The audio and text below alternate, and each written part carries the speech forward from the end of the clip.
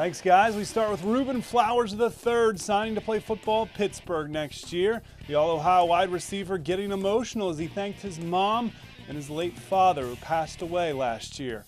He feels blessed to have the opportunity to get a scholarship to play football at the next level. You know, this is what my parents pushed me for. You know, when I was little, they always said, you know, it's either two ways you're going to get in college, for free or you're just going to land on campus just to party or something. So, you know, it's a very big deal for me. Also at Lima senior teammate Jalen Thomas making official what he told us last week. He'll play linebacker at Ball State next year. Today's signing brings lots of emotion to the Track's Defensive Player of the Year. I've always dreamed of going to college and get a great education. Education is key to me, and I want to major in visual communications, which is just graphics, graphic design and such.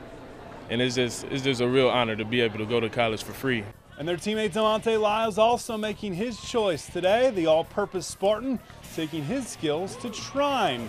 He invited 5 boys to sit next to him during the signing as this dream becomes a reality. Them kids that was with me up there today is like my motivation to everything.